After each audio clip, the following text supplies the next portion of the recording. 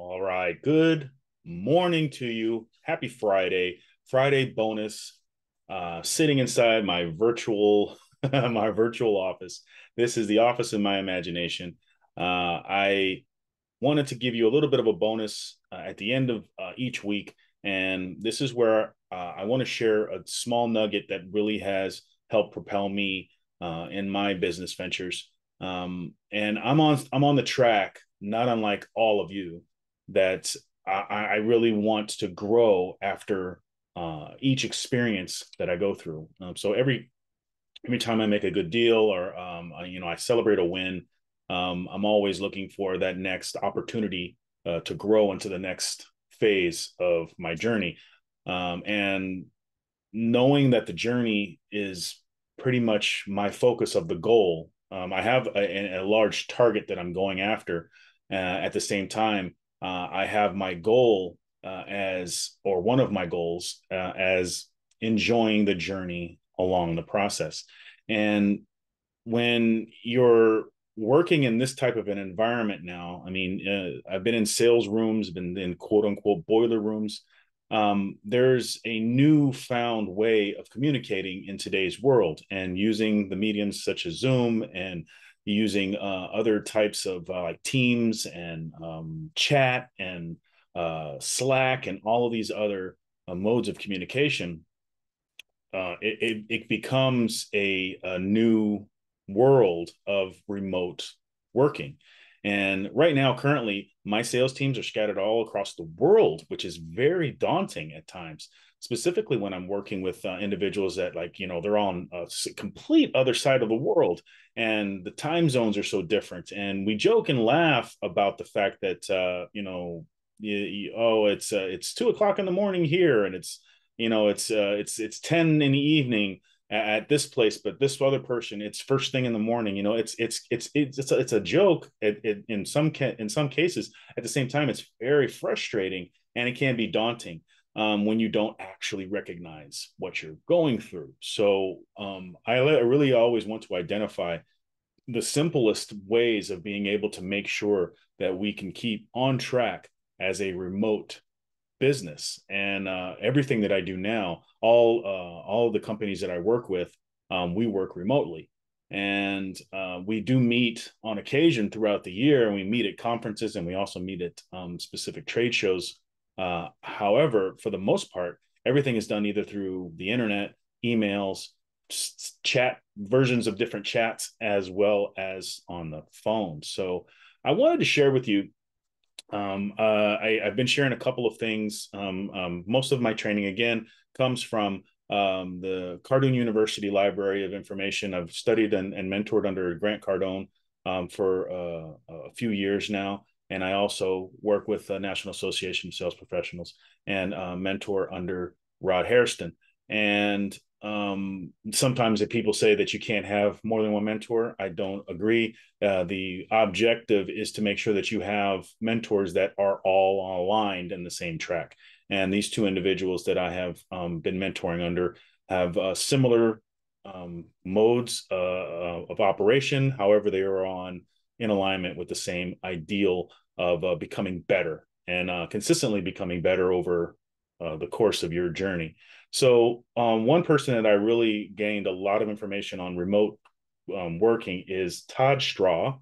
Todd Straw is the director of sales for Grant. He is actually the person behind Grant's sales team.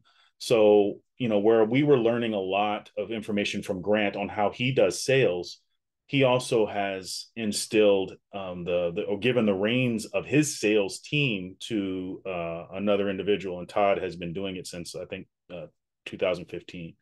And a very amazing sales director, where he manages in a similar way. He has a set team that he can actually keep his hands on.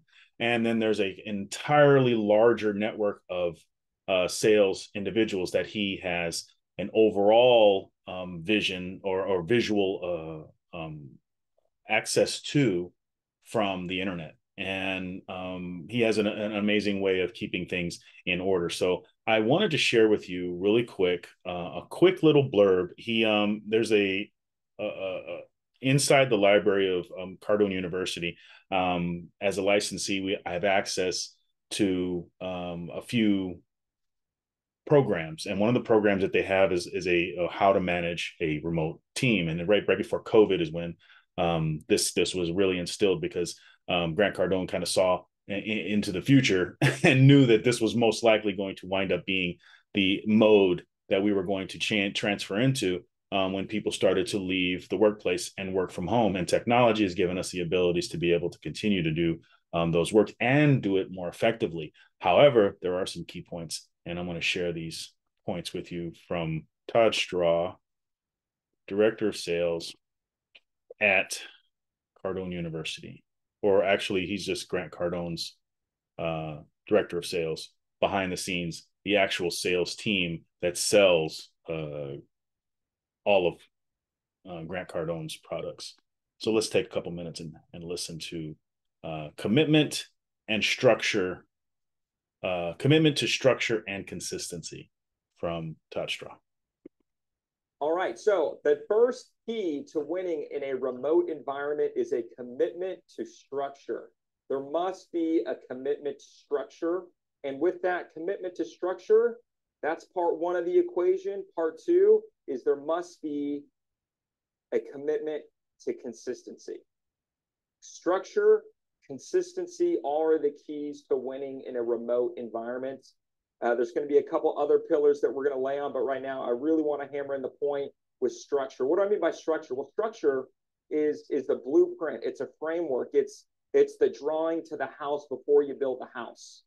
It's what is the kitchen going to look like before we bring the hammers in and the nails and the screws and the concrete. What is the outline? What is the final product? And what are the pillars that are going to be holding this structure together? And a commitment to structure in a remote environment means that your people will have stable things that they can count on and predict that will happen, things that will be drilled into their schedule, things that they don't have to think about, and things that they just know will happen on a given day at a certain time. And that's the number one thing that we want to create for your people. We want to create nothing has really changed except for the place I sit down and work at. And nothing really changes except for maybe the clothes that I wear every single day. You might have some variance in your outfits and your sort of clothing dress code procedures, but those should really be the only two differences that your people notice when you're in a remote environment. So my number one target when we go remote, whether it's for a hurricane, a natural disaster, whether we are being shut down by governments and we actually cannot work in the office, the number one thing is have as little change as possible, create as much predictability as possible for my people, and a commitment to structure will ultimately be one of the key drivers to your success in a remote environment. All right, so that's a very basic and very fundamental key point. And I love going back to the basics, and I love hearing it from individuals who strictly go through these things on a regular basis and on larger scales. And it gives me an idea when I'm scaling it down into a smaller unit to still focus on these basics. And even though he's got 200, 300 individuals he's looking after, it's still at small basics. Like for my team, I have them focus on opportunities. They focus on closing ratio. They focus on the average daily sale of upselling and cross-selling. And then they also keep in mind their sales cycle. And we speak on this on a regular basis. And then I also have my team focus on their vision. So anytime a person is the first thing that they do when they come on my team is they have to write a vision. And even if it takes you a week or so to get it going, you still have to write it. And I will continuously ask for it. It's not a requirement, but it's something that, I mean, it's not like a deadline. You have to have it by this time or you're fired. More so, this is something that I want you to continuously work on and present it to me when you're ready. And I'll coach you along to get you to get it done as soon as possible. And then add your focus points to that. And it's a consistency of making you focus on your vision to help keep it in alignment with the company's vision.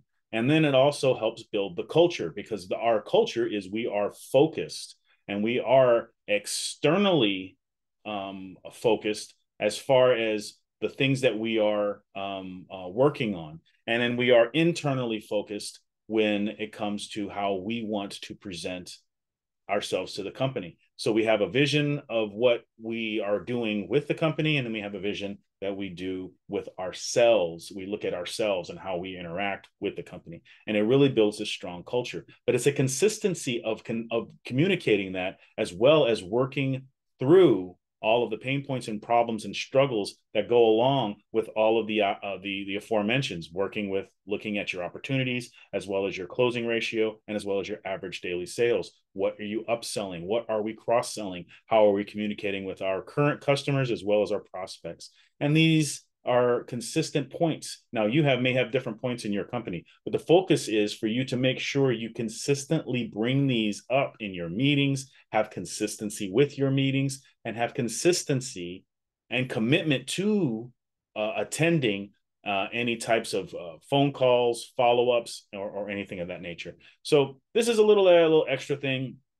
Maybe jot down some notes, maybe something you want to add when you're working with your team, or you're working in a team, to even instill, as you don't necessarily have to be the leader to instill these things. You can instill these things personally and then have that expressed to your team in your performance. And you will see incremental results that will increase and scale over time. All right.